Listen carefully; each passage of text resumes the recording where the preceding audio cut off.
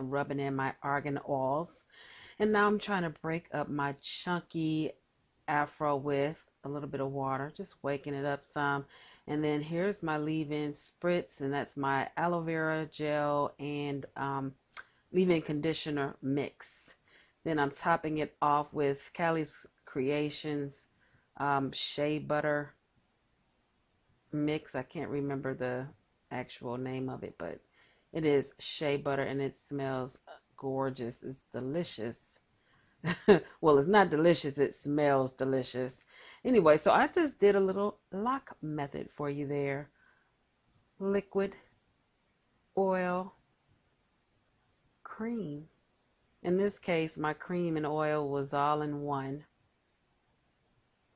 And this is a Tangle Teaser-esque type brush. I just want to neaten up those edges where I could feel hair like tangled up, especially in the back. I don't know about you, but my back, the back of my hair just gets tangled the most. And look at that, you see, like, and as I'm breaking my hair up, and I'm actually doing a little bit of removing of shed hairs. Every once in a while, I'll take the Tangle style brush to the ends when I'm wearing my Afro puff and my Afro, just to make sure those knots are not just hanging on. And then that's the Ampro gel. I really like this stuff, guys. I mean, I got it for wash and go and never did use it for that. And then I'm using a regular bristle brush just to lay the edges. You know the routine, you know the drill. It's been so long since I've rocked my Afro and Afro puffs that many people forget that this is the natural state of my hair, not the longer stretched version. Like, people don't understand that my hair can Afro. They think it hangs down to my shoulders, which is not the case. And then I just use the tie, and that's like from an old pair of leggings or something very firm. That's what I like to use on mine. I didn't use the puff cuff this time because it was actually looser than I wanted. I wanted a very taut and sleek puff. And as you can see, I'm going in and I'm zhuzhing those edges and the baby hairs. And I'm using this, I forget what you call these, but you guys know what it is. They used to use these to lay in relaxers. And I bought this because one of my I Am Noir TV sisters, she laughs at us for using, yes, for using the toothbrush. But honey, toothbrush has been part of the beauty regimen for decades, child. I mean, I was using it in the 80s, and I think many of us were. I don't know if they were using it any time before that, but the 80s, yes. I mean, men even use it on their mustaches. So, of course, I put my scarf on to solidify the edges.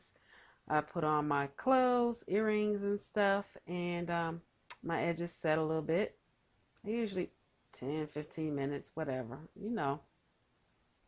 And I have a nice chunky knotty Afro puff. This is a very forgiving style puff because it, you know, if it gets messed up, you can just finger style. You don't have to worry about everything being completely even. And, you know, sometimes I have issues with committing. So I like the idea of having something that's forgiving. Okay, and I'm just zhuzhing it up, and I got to get them eyebrows and that oil together, honey. Argan oil I use.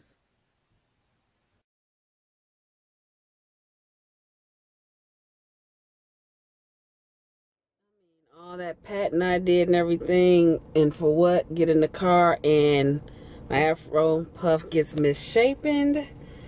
And I feel so ridiculous fixing on it in public because I just don't like the idea of public primping. Like, you do it, you know, girls do it sometimes, guys do it, but I don't want to just be always primping. That's just not my stilo. But, you know, hey, that's why I kept it chunky and nutty and, you know, chunky and tight. So that, I had a little bit of room for error, but look at that. That ain't right. That's my, how I look. Is my puff all right? I don't want to walk in this street into all the people. She on her phone. Is she even looking at the road? Ain't nothing over here for you, lady. What are you doing?